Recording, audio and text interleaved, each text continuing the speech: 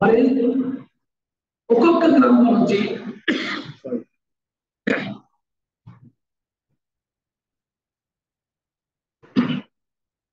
పౌలు విషయాన్ని వరుస నేర్చుకుంటూ వచ్చారు. మన మొదటి కొరింథీ పత్రికలో మనం అతిశయం అనే మాట నేర్చుకున్నాం. ప్రభు అతిశయించువాడు ప్రభు అంటే అతిశయించువాడు. అతిశయం అనే మాట మీద నాకు పాత మెసేజ్ దొరికింది. నీ అతిశయం దేవుడు అని. అయితే ఆ పేపర్స్ ప్రింట్ చేసి ఉంచాను. ఇప్పుడు ఇవ్వాలా లేదా అది కంప్లీట్ చేసిన తర్వాత ఇవ్వాలా అనే క్వశ్చన్ మీద ఉన్నాను. ఎందుకంటే మంచిది మళ్ళీ మీరు దొరకలో కాబట్టి ఇప్పుడే ఇచ్చేస్తాను.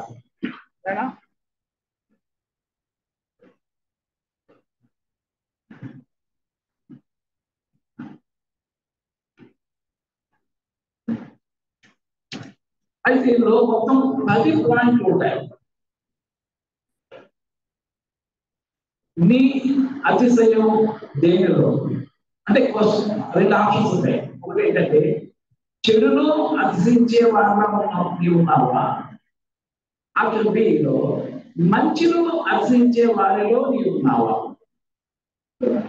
చెడులో అతిశయించే వారిలా నీవు ఉన్నావా, మంచిలో అతిశయించే వారిలో నీవు ఉన్నావా.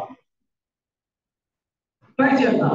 అంటే ఈ 10 పాయింట్లు ఇప్పుడు కవర్ చేయడం ట్రై చేయను, ఒక్కొక్కటి వెళ్తాం. అంటే పౌలు దేని అర్శిస్తాడు?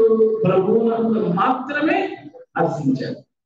తర్వాత కలిసేది నేను ఏమై ఉన్నావా ఆయన కుటుంబాలనే అయి ఉన్నాను. ఎప్పుడు ఆయన ఎంత ప్రయాసపడ్డాడో ఆయన అంతా లిస్ట్ చెప్తాడు సార్. అయినా సరే ఆయన అర్శయం లేదు. ఎందుకంటే ఇదంతా ఆయన కుటుంబంలో జరిగింది.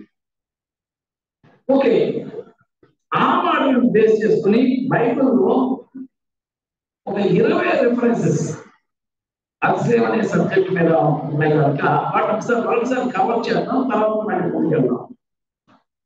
మొట్టమొదటిగా ఇర్మియా గ్రంథం 9వ అధ్యాయం 23, 24 వచనాలు బైబిల్ చదువుదాం.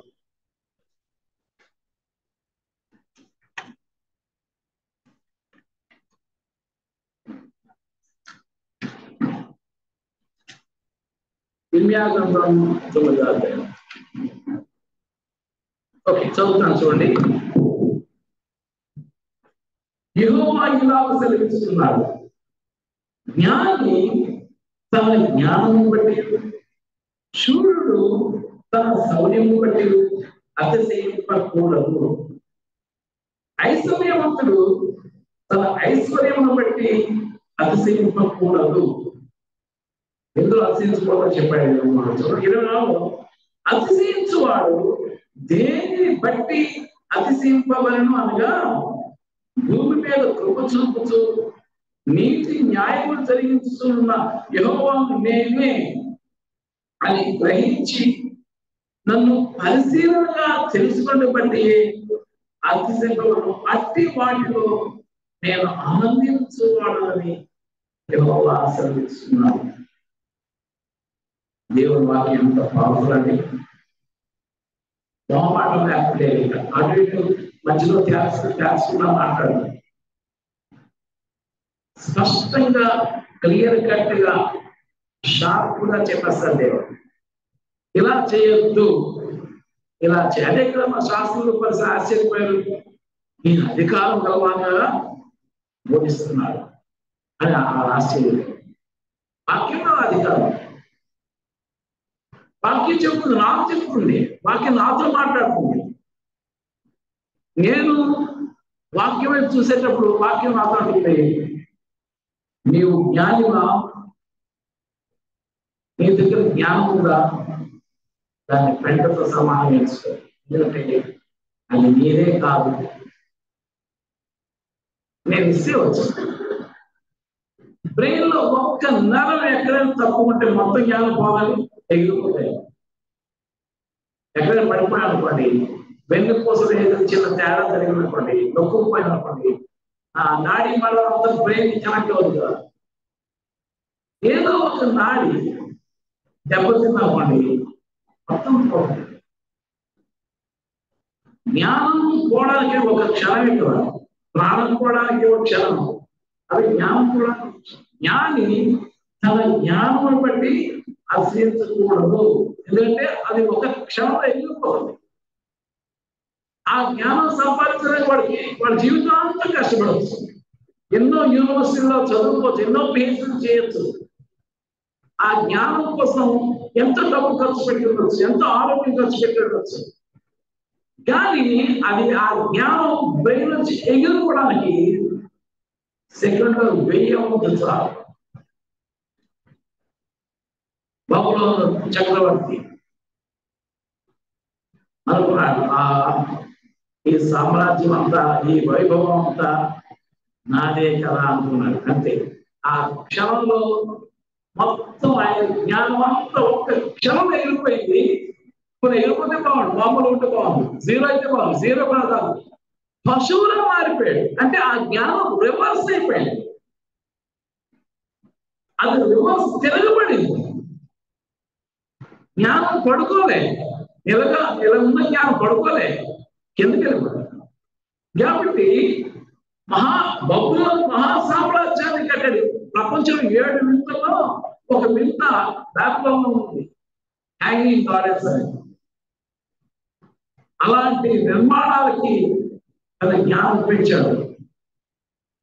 అయితే ఒక్క క్షణంలో జ్ఞానం తిరగబడిపోయేసరికి ఎక్కడ గడ్డి ఉంటుందా అని ఎత్తుక్కోవడం మొదలుపెట్టాడు. తినడానికి నా ఆహారం గడ్డే. అయ్యో ఇదేంటి ఇక్కడ కూర్చున్నావు, నేను వికాసంలో ఉండాల్సింది, చెట్ల మధ్యలో ఉండాలి కదా, అరణ్యంలో ఉండాలి కదా, ఇదేంటి ఇది నా ఇది కాదే, నేను జంతువుల మధ్యలో ఉండాలి కదా, అసలు జ్ఞానం తెలపగలంలో, నేను ఎండలో వాషలో తడుస్తూ ఉండాలి కదా, గడ్డి తిని నా కడుపు నింపుకోవాలి కదా. అంటే జ్ఞానం తెలియబడగలం క్షణం. కాబట్టి 7 సంవత్సరాలు దేవుడు ఆ పరిస్థితులు ఉంచి ముందే చెప్పాడు అంతా, ముందే బయలుపరిచాడు ఆయన. అంతే, 7 సంవత్సరాల తర్వాత మళ్ళీ తిరగబడిన జ్ఞానాన్ని నిలబెట్టాడు, మళ్ళీ బాబు అయిపోయాడు. దేవుని చేత సమస్తం ఎవరు రక్షించడం లేదండి. అలా ఆయన బాధాలను తలపెట్టి దేని మనసులే ఉండలేనే తప్ప మనకి వేరే లేదు. ఆయన సర్వ శక్తిమంతుడు, సర్వ జ్ఞాన సంపన్నుడు. ఈ మధ్యన అనాటమీ వీడియోస్ వస్తుంది, హ్యూమన్ బాడీ అనాటమీ లోపల కండరాలన్నీ కూడా చూపిస్తాను ఆయన. అసలు ఏ కండలం ఎలా ఉంది, ఎలాగ డిజైన్ చేయడం ఆశ్చర్యంగా. లైక్ హ్యూమన్ బాడీని అంటే బతికిన బాడీ కాదు, చచ్చిపోయిన బాడీ కెమికల్స్ వేస్తాం. కెమికల్స్ వేసేటప్పుడు మెత్తటి టిష్యూలన్నీ కలిగిపోతాయి. కలిగిపోయిన తర్వాత ఆ కండరాలు అదే ఎగ్జాక్ట్ షేప్ లో ప్రతి కండరం ఉంటుంది అన్నమాట. ఆ లోపల పార్ట్స్, ఇండివిజువల్ పార్ట్స్ కనిపిస్తాయి అన్నమాట. చాలా ఆశ్చర్యంగా ఉంది. బాబాయ్ ప్రభా, నేను ఎప్పుడైతే ఎప్పుడు కలుసుకోవాలి ఆయన అంటున్నాను. ఆయన కలుసుకునే రోజు ఆత్మ ప్రార్థన అంటే ఆయన సృష్టి ఆయన సర్వజ్ఞాన సంపూర్ణ. ఎంత అద్భుతంగా డిజైన్ చేశారు మన బాడీ. ఈ ప్రపంచ శాస్త్రాల ద్వారా మనం పూర్తిగా నేర్చుకోవాలి. జస్ట్ చిన్న పరిచయం మాత్రమే, చిన్న పరిచయం మాత్రమే. వాళ్ళు చేసేది ఇంత కష్టపడి చేసేది చిన్న పరిచయం. ఒక బాడీకి వాళ్ళు 20 lakhs పే చేసి డెడ్ బాడీ కొంటారు మెడికల్ కాలేజ్. ఆ 20 lakhs తో ఒక్కొక్కరి జాగ్రత్తగా వాడుకుంటారు ఈ బాడీ అంతటిని. ఆ ప్రాక్టికల్ స్కిల్ చూపించడానికి ఒక చిన్న చర్మం, ఒక అంగుళం చర్మం కూడా అది చాలా ఇంపార్టెంట్. ఒక చిన్న బోన్ కూడా ఇంపార్టెంట్, ఎందుకంటే దానివల్ల ఎన్నో పాఠాలు చెప్పవచ్చు. అంత నాలెడ్జ్ దేవుడు ఇచ్చినప్పటికీ ఆ సర్వజ్ఞాన సంపూర్ణ జ్ఞానంలో ఇదేమీ కాదు. చెప్పండి, ఆయన వెలుగుతనంతో సమానం ఇదంతా. కాబట్టి జ్ఞాని తన జ్ఞానమును బట్టి అతిశయించకూడదు. ఓకే, ఈ లోపల చాలా మంది జ్ఞానం ఉన్నారు. వాళ్ళ వరకు ఈ మాట వెళ్తే బాగుండేది. ఈ సువార్త, ఈ పరిశుద్ధ వాక్యం వాళ్ళని టచ్ చేస్తే బాగుండు. ఒకవేళ మీ ఆఫీస్లో, మీ వ్యాపారాల్లో, మీ పరిస్థితుల్లో, మీ సమాజంలో ఎవరైనా అలాంటి వాళ్ళు తగిలితే జస్ట్ ఒక మాట వ్యాపించండి. జ్ఞాని తన జ్ఞానం బట్టి అతిశయించకూడదని బైబిల్లో ఉంది. అంటే మీరు చాలా జ్ఞానంతో, నాకు తెలుసు, అర్థమవుతుంది, చాలా మంచి ఫిలాసఫీ ఉంది, చాలా జ్ఞానం ఉంది. కానీ ఆ జ్ఞానం బట్టి మీరు అతిశయిస్తున్నారు.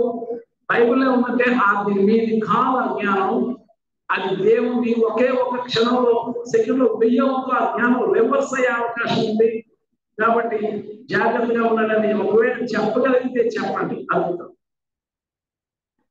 మన జీవితంలో ఎప్పుడైనా మనం జ్ఞానంగా మారుతామేమో, ఇప్పుడు కాకపోయినా, అప్పుడు కూడా మనం ముందే చెప్పుకోవాలి, నా జ్ఞానం బట్టి నేను. మీ కుటుంబంలో, మీ వంశంలో అందరికంటే మీరు జ్ఞానంగా ఉండొచ్చు. మీ ఫ్యామిలీ మెంబర్స్ లో, మీ వంశం, మీ ఇంటి పేరు కలవాలి. అప్పుడు మీరు అతిశయం వస్తుంది. ఆ ఫ్యామిలీలో అయితే, ఈ ఫ్యామిలీలో అయితే జ్ఞానం లేకుండా, నా జ్ఞానం బట్టి నేను ఎంతో బాగున్నాను బట్టి చెప్పండి, నా జ్ఞానం బట్టి నేను అతిశయించుకోలేదు. ఓకే, జ్ఞానం మంచిది. సామెతలు అంతా అదే ఉంటుంది. జ్ఞానము పోషించుకోవాలి, జ్ఞానం తెలుసుకోవాలి, దాన్ని వెండి బంగారం కంటే విలువైన జ్ఞానం సంపాదించుకోవాలి. అది దేవుడు అడిగి ఇస్తాడు. ఎవరికైనా జ్ఞానం దొరుకుతామని దేవుని అడగడంలో అప్పుడు అది అతనికి ధారాళ పరిమించబడడం. కాబట్టి అనుగ్రహించబడిన ధారాళమైన జ్ఞానం అది ఆయనదే, ఓనర్షిప్ ఆయనదే. అందుని బట్టి అతిశయించడానికి ఇప్పుడే నీ జ్ఞానం బట్టి నువ్వు అతిశిస్తే ఆయన ఆ వాగ్దానం చేయాలి. మన పిల్లలకి చాలా అద్భుతమైన జ్ఞానం ఇచ్చారు. ఇప్పుడు మెడిసిన్ చేస్తారంటే ఏమనుకున్నారు, బుక్స్ బ్రెయిన్ లో ఉండాలి. మా చెల్లి కజిన్ శారా అని, 2 కూతుళ్ళు డాక్టర్స్. ఒక కూతురు పీజీ ఆల్రెడీ చేసేసి జాబ్ చేస్తుంది చెన్నైలో, ఇంకో కూతురు ఇప్పుడు పీజీకి అప్లై చేస్తుంది. అని ఇచ్చేసి పుస్తకాలు చదివేస్తారు. చాలా జ్ఞానం దేవుడు వాడికి ఇస్తాడు. ఎన్ని టెక్నాలజీ ఎంత జ్ఞాపకం ఉంచుకోలో వాడు. అందుకని కదండి 1000 మంది ఇంజనీర్లకు ఒక డాక్టర్ ఉంటారు. అంటే ఇంజనీర్లు వచ్చేస్తారు, వాళ్ళకి అంత మెమరీ ఎక్కలేదు. ఇంజనీర్ కూడా తప్పు చేయడం లేదనుకోండి, కానీ డాక్టర్ చేయాలంటే అది జీవితాంతం చదువుతూనే ఉండాలి. ఇంజనీర్ ఒకసారి చదివితే సరిపోతుంది, ప్రొఫెషనల్ వెళ్ళిపోతుంది. కానీ డాక్టర్ అయిన వాడు లైఫ్ లాంగ్ జ్ఞానం సంపాదించుకుంటూనే ఉండాలి. అలాంటి డాక్టర్స్ మన పిల్లలు ఉన్నారు, మన పిల్లలు ఉన్నారు. వాళ్ళతో చెప్పాలి, మనం మీ జ్ఞానం బట్టి మీరు. ఓకే, మా ఫ్యామిలీస్ అందరిలో మీరు డాక్టర్స్ అయ్యారు. మీరు మా జ్ఞానం దేవుడు ఇచ్చారు, ధారాళంగా ఇచ్చారు. రేపు మన పిల్లలు రాబోతున్నారు కొంతమంది అద్భుతంగా, ఖచ్చితంగా హై లెవెల్లో ఉంటారు మన పిల్లలు చాలా మంది.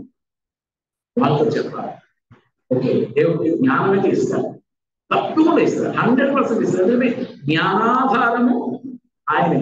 బుద్ధి జ్ఞానములకు ఆధారభూతులు ఆయనే. అడిగితే ఇస్తాడు, వెతికితే దొరుకుతాడు, తలుపు తడితే తెలుస్తాడు. ఇవ్వడానికి ఆయన ఉంది, తప్పకుండా ఇస్తారు. కానీ పిల్లలారా మీరు అతిశయించండి. మీరు టాప్ రేంజ్ లో పెడతారు. 10 మంది చార్టెడ్ అకౌంటెంట్స్ అవుతారేమో మన పిల్లలు, 10 మంది పెద్ద కంపెనీ CEO అవ్వచ్చు. నేను ఊరికే మాట్లాడతానండి, నిజం చెప్తాను. ఎందుకంటే అప్పుడు నీ స్థితి మొదట కొద్దిగా ఉండినను తుదకు నీవు మహావృద్ధులను వాక్యం మీ అందరి జీవితంలో నెరవేరుతుంది. మన స్థితి కొద్దిగా ఉన్నప్పటికీ మన పిల్లలు మహావృద్ధిలో పెడతారు. మన పెద్ద పెద్ద టాప్ కంపెనీకి CEO అవ్వచ్చు, పెద్ద MDలు అవ్వచ్చు. వాళ్ళకి ఇప్పుడే చెప్పండి, దేవుడు మన జ్ఞానం పొందుతాడు. ఎట్టి పరిస్థితుల్లో అతిశయం అనేది రాదు. బైబిల్లో ఉంది, జ్ఞాని తన జ్ఞానం బట్టి అతిశయించకూడదు. మన సమాజంలో ఎవరైతే చెప్తాం, మనకు మనం చెప్పుకుందాం, మన పిల్లలకి చెప్తాం. మరి సువార్త అంటే ఇదే. సువార్త అంటే యేసుక్రీస్తు కోసం చెప్పడం, వాక్యమైన యేసుక్రీస్తుని అందించడం. ఇప్పుడు వాక్యం అందిస్తున్నట్టు అర్థం ఎవరు అందిస్తాం? యేసుక్రీస్తు అందిస్తాం. వాక్యంలో ఎవరు? యేసుక్రీస్తు ఉన్నారు. ఆయనే వాక్యం. వాక్యము దేవుడే ఏమవుతుంది. ఒక్క మాట మీరు అలా అందించేది, వాక్యం తన చేస్తూ వెళ్తారు. హల్లెలూయా. ఓకే. జ్ఞాని తన జ్ఞానం బట్టి, సూర్యుడు తన శౌర్యం బట్టి హర్షించుకోడు. శౌర్యం, శక్తి. శౌర్యానికి చిన్న ఉదాహరణ ఎవరండి? సంవత్సరం కదా. అంటే ఫిజికల్ శౌర్యం. సంవత్సరం ఎంత పవర్ఫుల్ మ్యానండి. ఒక కోట గుమ్మం అంటే ఎంత ఉంటుంది సరే, చాలా పెద్ద ఉంటుంది. మన బిల్డింగ్ కంటే ఎత్తు ఉంటుంది కోట గుమ్మం. ఏనుగు కూడా అందులోకి వెళ్ళాలి కదండి. అది ఎంత దళసం ఉంటుంది? ఎంత దళసం ఉంటుంది. ఆ కోట గుమ్మాన్ని అమాంతగా ఓడదీసేసి ఏదో వాటర్ బాటిల్ ఎత్తుకున్నట్టుగా ఎంతండి 40 కిలోమీటర్ల దూరంలో ఒక కొండ మీద తీసుకెళ్తుంది. కొండ మీద ఇక్కడ అన్ని కిలోమీటర్లు అది చూడ అక్కడ కాదని ఎప్పుడు వరకు నడిపి అది భుజాల మీద ఎత్తుకొని ఆ కొండ మీద ఎక్కించేది. అక్కడ తెచ్చుకోవడం కష్టం వెళ్ళిపోయింది. ఎంత సమయం! ఒక నక్కలు పట్టుకోవడమే మనకు కష్టం. 200 నక్కలు పట్టుకున్నాక ఒక్కొక్క నక్క తోక 2 తోకలకి ముడి పెట్టాడట. వాడికి ఏమో పలకల్చి పెట్టాడట. వాటన్నింటినీ చేతుల్లో వదిలేసాడు. ఎంత శౌర్యం, ఎంత శక్తి ఉండాలండి. ఇలాంటివి ఎన్నో ఫిలిష్తీన్ల దృష్టిలో చిత్రీకరణలాగా ఉన్నాయి. యెహోవా దేవుడు పరిశుద్ధాత్మ శక్తితో నింపబడేవారు చేసి ఇంకా ఫైనల్ గా దేవాలయాలతో వచ్చాడు. 2 స్తంభాల మీద నిలబడి పెద్ద దేవాలయం. ఎన్ని వేల మంది ఉన్నారు అక్కడ? 3000 మంది గ్యాలరీలను చూస్తారు రౌండ్ గా. సర్దారు మళ్ళీ వాళ్ళ ఫ్యామిలీస్ కదండి, వాళ్ళ ఫ్యామిలీస్ ఉన్నాయి. కనీసం 30,000 మంది పడే టెంపుల్ అది.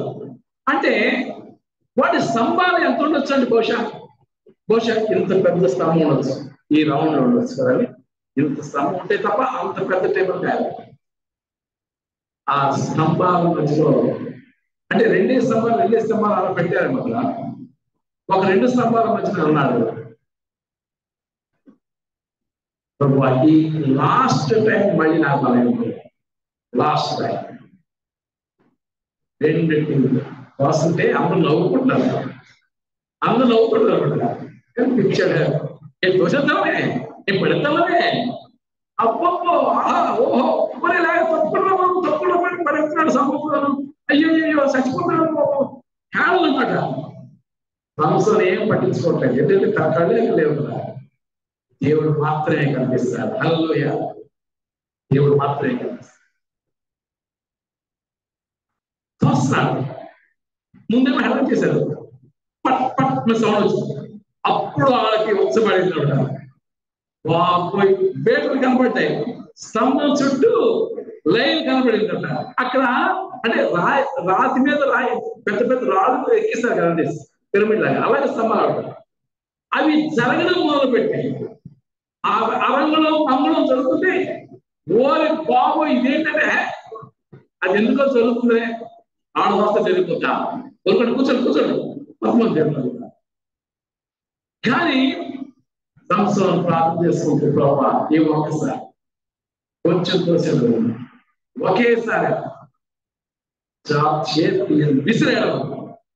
ఎవడు కళ్ళు తెరిచి మూసి తెరిచే లోపల మొత్తం బాంబు పేలినట్టుగా మొత్తం కోల్పోయి. అది సంవత్సరం మూవీలు బలి చూపిస్తారు. ఇంకేముంది, ఎక్కడ పడతారు పరిగెడుతున్నారు. ఎక్కడ పరిగెడతారు మొత్తం అవన్నీ రాలి గాడు తవ్వకాలు మొత్తం వస్తారు. తన జీవితం అంతా చంపిన వాళ్ళ లెక్క కంటే ఆ క్షణంలో చంపిన వాళ్ళ లెక్క ఎక్కువ. హల్లెలూయా. అది శౌర్యం. ఎందుకు దావీదు కుర్రోడుగా ఉండి సింహాన్ని చీల్చేశాడు. సంసారంలో సింహాన్ని చీల్చాడు కదా. ఆ శౌర్యం దేవుడు ఇస్తాడు. అయితే ఈ లోకంలో కూడా శౌర్యం గల వారు ఉన్నారు. అట్లాస్ కదండి, అట్లాస్ అనే ఒక ఉంటాడు, హెల్ప్లెస్, వాడు శౌర్యం అన్నమాట. చాలా వీళ్ళు మనకు వెప్పులి దాంట్లో పాపరాయుడు శౌర్యవంతుడు. ట్రైన్ ఆపేసాడు. ట్రైన్ పట్టుకుంటే కథలు కట్టది, ఇంజిన్ స్టార్టింగ్ కథలు కట్టది.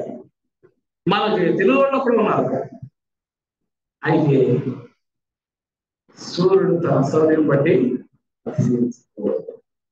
ఎందుకంటే ఆ నరాల్లో, ఆ కండరాల్లో, ఆ ఎముకల్లో ఆ పట్టు అవి అవి చిరిగిపోకుండా గట్టిదనం ఎవరిచ్చారు?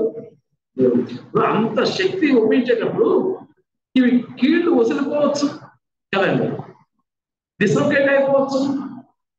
కానీ ఆ టైంలో దేవుడు ఆ బాడీ లోపల విపరీతమైన శక్తి పట్టాడు. ఎందుకు? దెయ్యాలు పట్టాడు, సంఖ్యలు తెంపేశాడట కదండి. మరి ఆడుకున్న ఆ సమయంలో సూర్యుడే కదా.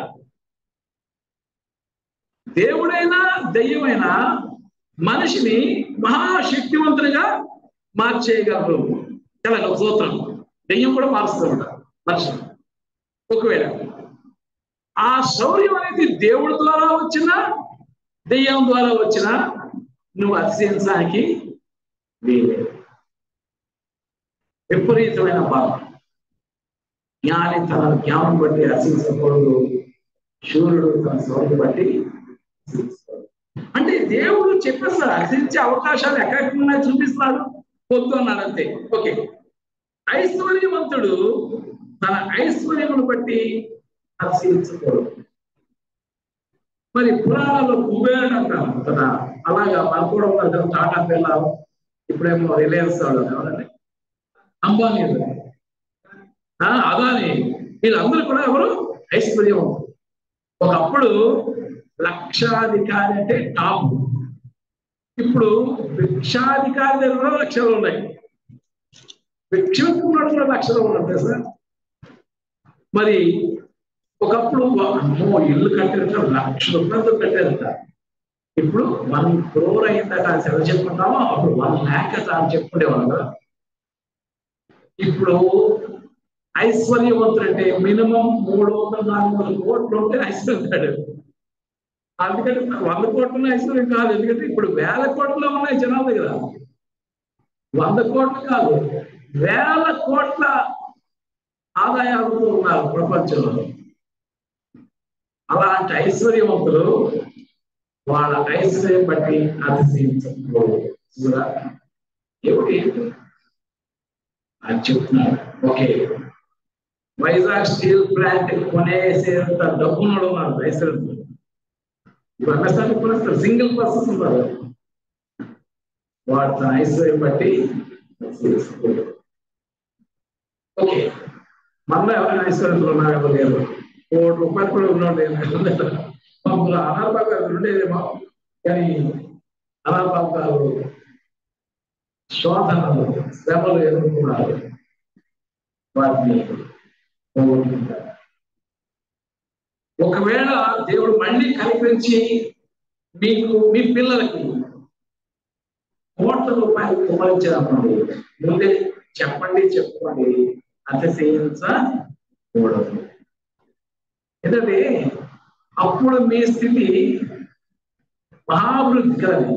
ఇప్పుడు మీ స్థితి కొద్దిగా ఉన్న తొదకు నీవు మహాభివృద్ధి, ఆ మహాభివృద్ధి అనేది ఒక కనీసం 10-20 కోట్లనే అయింది అనుకోండి, అది అసలు కారణం కదా. దాన్ని ముందే చేస్తారని ఆశీర్వదిస్తున్నారు. మీ దగ్గర ఎంత బ్యాంక్ బ్యాలెన్స్ ఉన్నప్పటికీ, 2-3 తరాల వరకు మేము తిండి బతకొచ్చనే భరోసా ఉన్నప్పటికీ ఆయన పాదాలను తల మంచి ఉండాల్సిందే. హల్లెలూయా.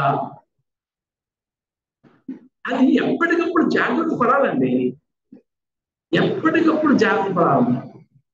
మనకు చెప్పుకుంటూ ఉండాలి. ఎందుకంటే దేవుడు ఎందుకు ఇంత కష్టపడి చెప్పాడు? పరిశుద్ధాత్మతో రాయించాడు, హెబ్రీ భాష రాయించాడు.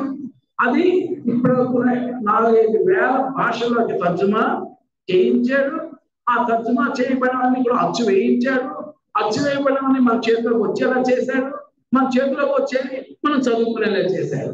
ఇంత కష్టపడ్డాడు దేవుడు. ఎందుకంటే ప్రమాదం జాగ్రత్త, నీ జ్ఞానం బట్టి నీకు ప్రమాదం, నీ శౌర్యం బట్టి నీకు ప్రమాదం, నీ ఐశ్వర్యం బట్టి నీకు ప్రమాదం. వద్దు వద్దు అని చెప్తున్నాడు. అతిశయించొద్దు. అయితే అతిశయించు. అయితే అతిశయం అనేది ఒక ఇమోషన్ కదండి, భావోద్రేకం. ఇమోషన్స్ అన్నీ చచ్చిపోవాల్సిన దేవుడు కోరలేదే. ఇమోషన్స్ అవి కూడా సాటిస్ఫై అవ్వాలి. సంతోషం, దుఃఖం, గొప్పతనం, సిగ్గుపడ్డం, లేకపోతే కొంచెం బిడియం, లేకపోతే చిన్న పెరిగితనం, లేకపోతే కొంచెం వెనకేయడం, ఇవన్నీ భావోద్రేకాలు కదండి.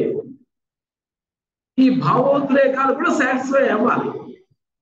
కడుపుకి ఆహారం కావాలి. అలాగే మైండ్కి భావోద్రేకాలు సాటిస్ఫై అవ్వాలి. ఇష్టం, ప్రేమ, అనురాగం, కోపం, ఇవన్నీ ఉంటాయి రకరకాలు. అందులో అతిశయం అనేది ఒక ఎలిమెంట్. నీలో అతిశయం 100% చచ్చిపోతే నువ్వు మనిషివే కాదు. నువ్వు అతిశయించాలి, కానీ అది దేవునికి ఇష్టమైన అతిశయం కావాలి.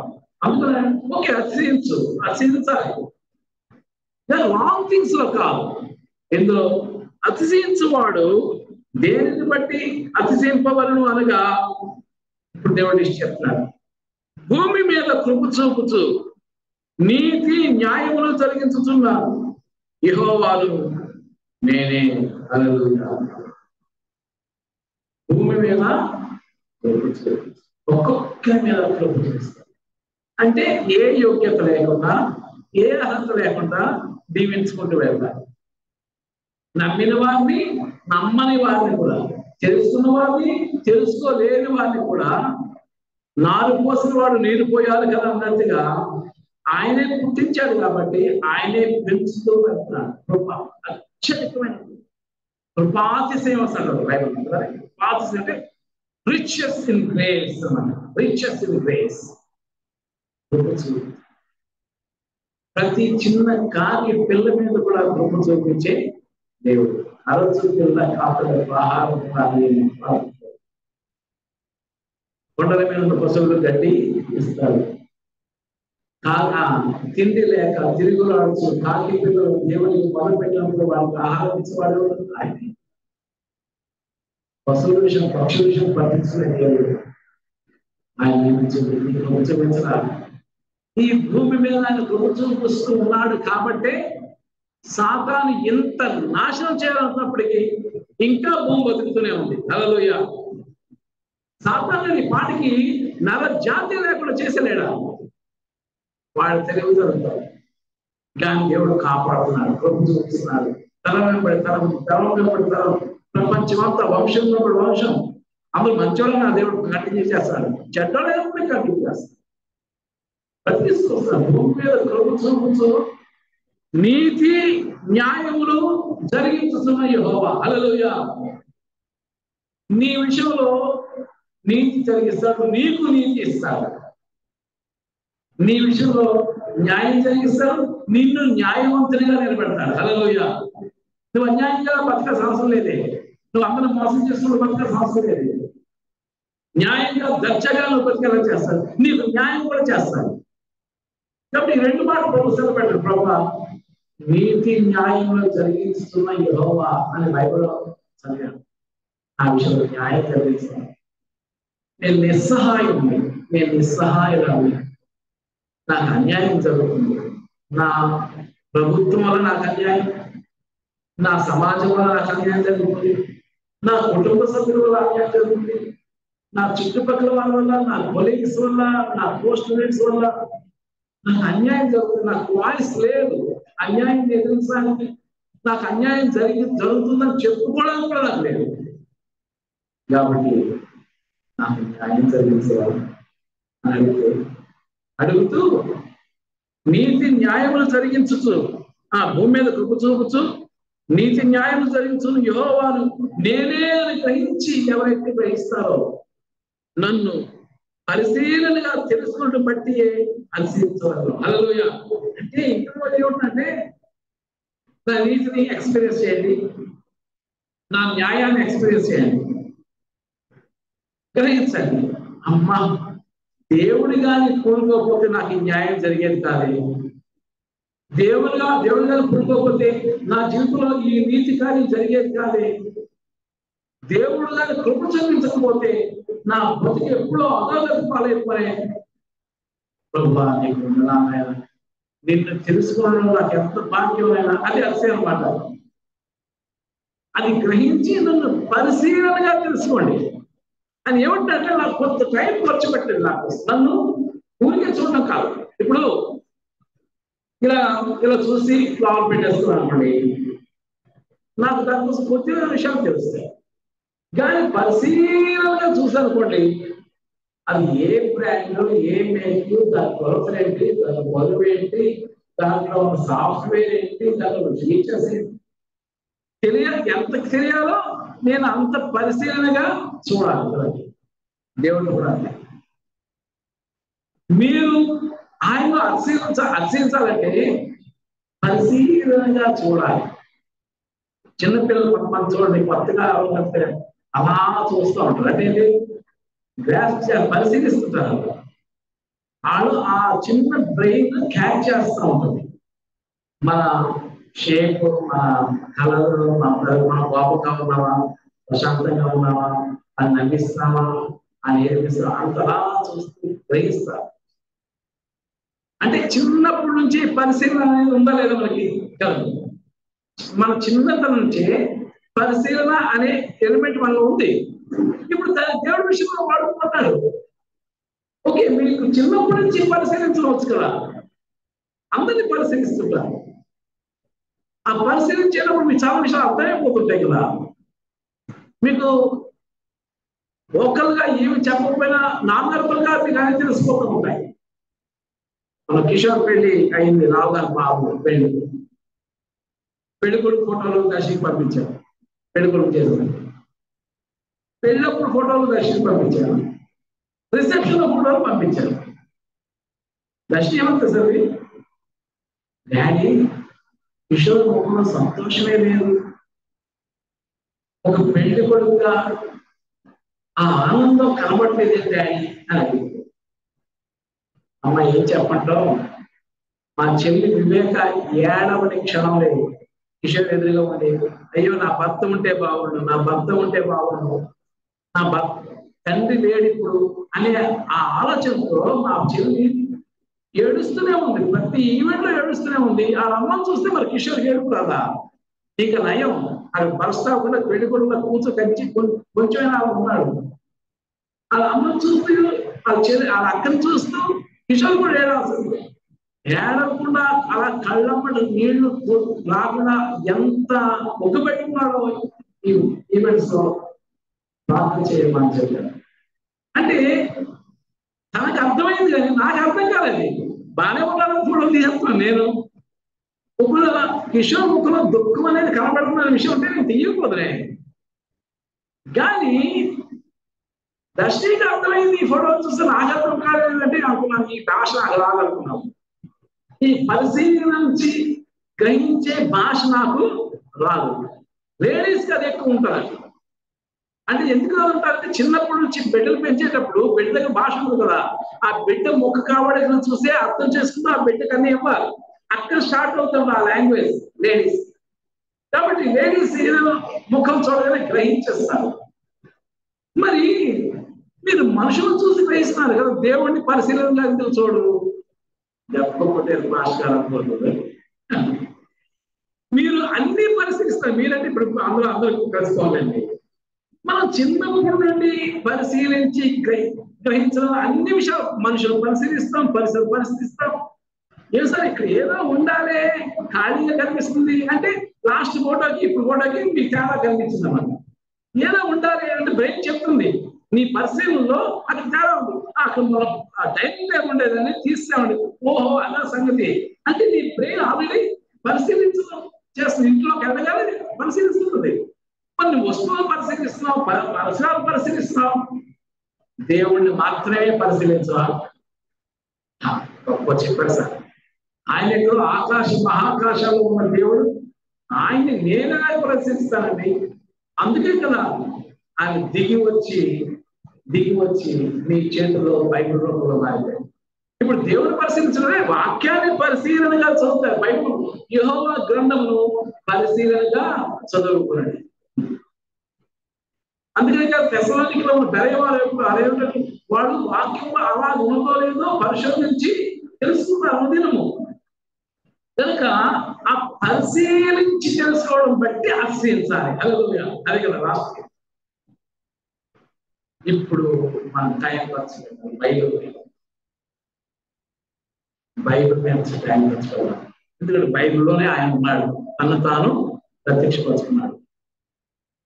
ఫస్ట్ మనం చెప్తుంది డాడీ అని. ఇప్పుడు విజయపురస్కారంలోకి వచ్చాం, 4-5 పేజీలు పేర్లే డాడీ, అన్ని పేర్లే. పేర్లు చదువుతుంటే బోర్ కొట్టేస్తున్నారు. కానీ ఉండాలి. అవి ఎందుకంటే అసలు దేవుడు చెప్తాడు, మనం స్కిప్ చేయడానికి వీల్లేదు, అది చదవాలి. ఎందుకంటే ఇప్పుడు కాకపోతే పరలోక రాజ్యం వెళ్ళిన తర్వాత ఎందుకు అక్కడ రాశారో చెప్తాడు. అప్పుడు ఆయన మహింపరుస్తాం మనం. హల్లెలూయా. ఇప్పుడు మందుల షాప్ వెళ్ళిన అన్ని మందులు నీకు కావు, నీ జబ్బుకి కొన్ని మందులే ఉంటాయి. నీ జీవితాంతో ఆ మందు షాప్ మందులు కొన్నా అందులో 1% కూడా నువ్వు వాడి ఉండవు. ఎందుకంటే నీకు సంబంధించి అక్కడ 2-3 వేల రకాల మందులు ఉంటాయి. మహా అయితే నీకు 20-30 రకాలు ఉపయోగపడి ఉండవు నీ లైఫ్ అంతా. అవన్నీ నీకు కాదు. ఒక్కొక్కరికి పెద్ద ఇంకెవరో వస్తారు, అతని కాసు మంది అక్కడ ఉండొచ్చు. బైబిల్లో అన్నీ నీవు కావు, కానీ అందులో ఉండాలి.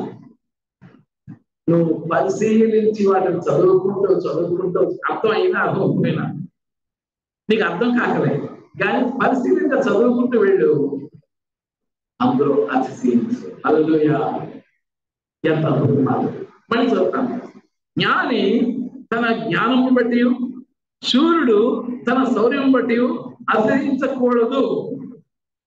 ఐశ్వర్యవంతుడు తన ఐశ్వర్యం బట్టి అతిశయించకూడదు. అతిశయించువాడు దేనిని బట్టి అతిశయించవాలనగా, భూమి మీద, ఆ భూమి దగ్గర నీ మీద నా మీద పెట్టుకోండి. అంతే కదా. అంటే అందులో ఒక మనుషుల కోసం ఉన్నారు. దేశం అంటే మట్టి కాదాయి, దేశం అంటే మనుషులు. కాబట్టి నా మీద కృప చూపించు, లేకపోతే నీ మీద కృప చూపించు. మన పేరు రాసుకున్నారు, నేను రాసుకుంటాను. షాలేం కుటుంబం మీద కృప చూపుచు నీతి న్యాయం జరిగిస్తున్న యెహోవాను నేనే అని గ్రహించి నన్ను పరిశీలనగా తెలుసుకున్న బట్టి అతిశయించవలను. అట్టి వారిలో నేను ఆనందించవలనని ఎప్పుడైతే నువ్వు దేవుళ్ళ అతిశయించడం మొదలుపెట్టావో నిన్ను బట్టి ఆనందిస్తాడు, చాలా ఆనందిస్తాడు, నవ్వుకుంటాడు. ముసి నవ్వుకుంటూ దేవదూతల వైపు చూస్తాడు. నా బిడ్డ చూస్తావు, నా బిడ్డ చూస్తున్నాడు, నన్ను బట్టి గొప్ప అయిపోతున్నాడు, నన్ను బట్టి చాలా హ్యాపీగా ఉన్నాడు. దేవదూతల యెహోవా దేవుని ముఖంలో ఆ సంతోషం చూసినప్పుడు దేవదూతలు పరిశుద్ధుడా ఆనందిస్తుంటారు కదా. టోటల్ హెవెన్ నిన్ను బట్టి సంతోషంగా ఉన్నాడు.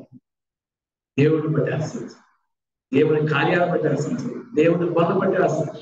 దేవుని కోసం చిన్న పని నువ్వు చేసేప్పుడు ఆశించు. అబ్బా ఈరోజు దేవుని కోసం చిన్న పని చేయాలి అనుకోవాలన్నమాట. దేవుని నామంలో చిన్న పని చేయగలిగా, దేవుని శక్తితో చిన్న పని చేయగలిగా, ఒక తృప్తి నీ మనసులో, అది ఆశయం.